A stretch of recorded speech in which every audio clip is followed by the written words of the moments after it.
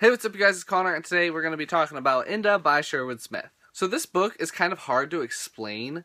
I've tried explaining it like 3 times already, and I'm going to have to edit all of them out because I don't like how I'm trying to explain it. It mainly follows this boy named Inda, and he is the second son of a prince, and it kind of follows him as he's growing up. It's kind of a coming of age story, but it also follows a bunch of other characters that kind of surround him.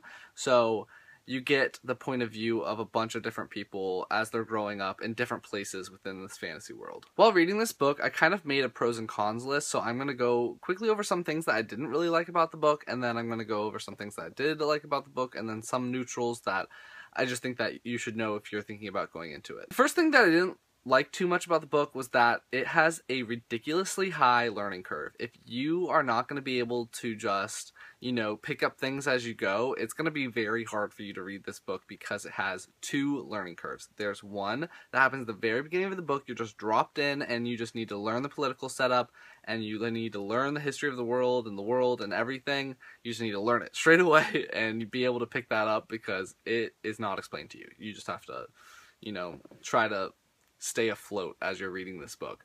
The second one comes in halfway through the book, and you just have to restart and learn stuff all over again. There's a ton of learning to do in this book, and so sometimes it could get a little bit daunting, and I had to pay a lot of attention to it while reading it. Not that you shouldn't be paying attention to the books that you're reading, but this one required extra attention. The second thing that I didn't really like was that the whole second half of the book. I didn't really like the second half of the book that much. I think when I finished the book as a whole, I felt as though I had wasted a lot of time reading the second half. And I'm sure in the future books that half of the book will be important, but with just finishing the first book, the second half of the book seemed totally unnecessary, and I did not enjoy reading it. And I felt like I just totally wasted hours of my life reading it. Also, some of the characters, the secondary characters, ended up blending together, and it was kind of hard to keep them separate. There was a lot of secondary characters, and a lot of them had the same kind of thought process and the way that they interacted with people, and so a lot of them ended up just being the same in my brain, and then it was hard to keep them all separate. So it kind of felt like some of the secondary characters weren't really necessary because they ended up having the same things. They were bringing the same things to the table as other characters that were already there. So I don't know, it just wasn't, the fact that there were so many was not, a positive thing. Also, there's a lot of repetition in this book. There's a lot of scenes that are repeated with just slight differences that just build up over time, and it was just kind of like, you know what, we understand what's happening. You don't need to be telling me the same scene over and over again. But I understand why she did it, but I just didn't really enjoy reading the same thing over and over and over. And the last kind of nitpicky thing that I'm going to talk about is that I did not like how many names were in this book. Each character has at least 2 names, at least. Most of them have at least 3. So there's a lot of names, and you have to get them associated with the right person, or else you are going to get super confused. There are just so many names, it's insane. Okay, I kind of harped on the bad things about it. Now let's talk about some of the good things that I did really like. Okay, so the first thing that I really liked was the world building. This world is really well thought out and has a lot of history, and it has a lot of pre-thought into how it was going to be and everything. And if you're gonna have a hard time with grasping the world building, it might benefit you to kind of know ahead of time of what you're getting into if you're not gonna have anyone to talk to. So at the end of the video, I'll explain to you how this world is set up so that you can watch that and then go into read the series and not get super confused because of the learning curve. So yeah, I'll just do that at the end, so if you don't want to watch that, you don't really have to. There's a very interesting magic system that is starting to unfold in this world during this book, and I'm really excited, if I do continue, to see how it's expanded and built upon. At the beginning of the book, you find out that there's some magic that is happening on a daily basis. There's cleaning spells and stuff like that that go on, and a lot of the men end up having these cleaning spells on their faces so they don't grow facial hair and stuff like that, but a lot of the useful magic, like stuff that's not every day, has been lost. So yeah, it's very promising in future books, but there's not too much magic in this book, but the magic that is there, I enjoyed it a lot. Although the political setup is very confusing, like I said before, and there's a high learning curve, I did like how it was set up. It was very unique. I hadn't really read that kind of setup before, and I will also talk about that, at the end of the video where I'm telling you how the world building is. I liked Inda as a character. I thought he was pretty smart, and I thought he was very capable. He's a very capable character. So much so that it could be a con if I was thinking about it really clearly when I was making this list, because Inda at the beginning of the book is like 10, but he totally acts like he's like 17. So sometimes the believability on how he's thinking and what he's doing is kind of off, but I really enjoyed him as a character. He didn't make any really stupid decisions, so yeah, I enjoyed reading about him, and I really enjoyed the secondary characters a lot. I really liked the girls in this book. I really liked how the female characters were portrayed.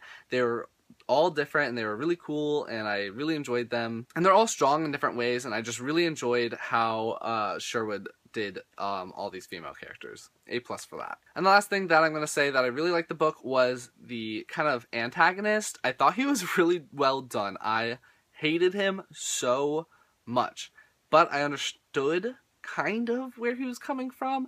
I understood his motivations because you get some of his POV in this book, but it was still just like, you're a psychopath and I hate you so much. So I think the villain was done really well. I liked him a lot.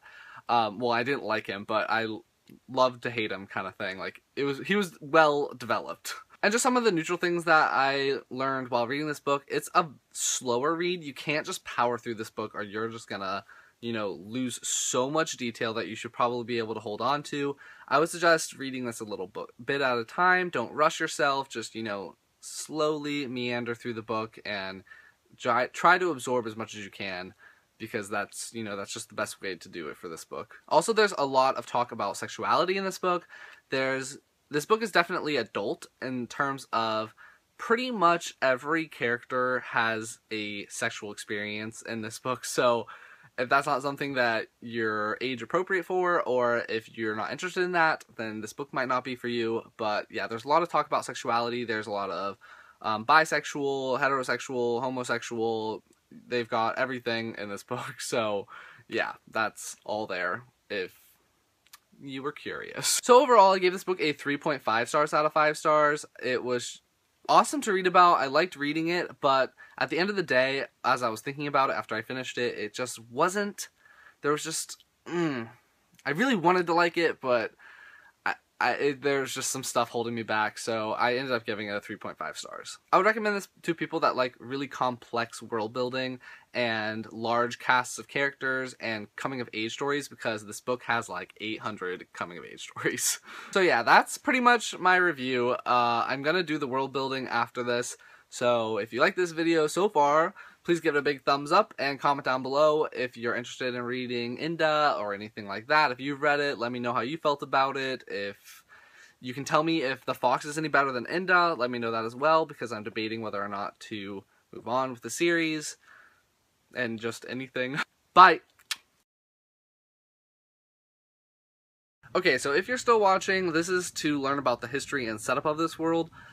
Because it is super complicated and it'll take a while for me to explain. So in this kingdom, there are two main groups of people. There's the Yaskins and the Marlovians. And the Yaskins were the more intellectual people, and the Marlovians were these kind of like war party running around type. They didn't really settle down. They didn't have a written history or anything like that. They didn't have an alphabet.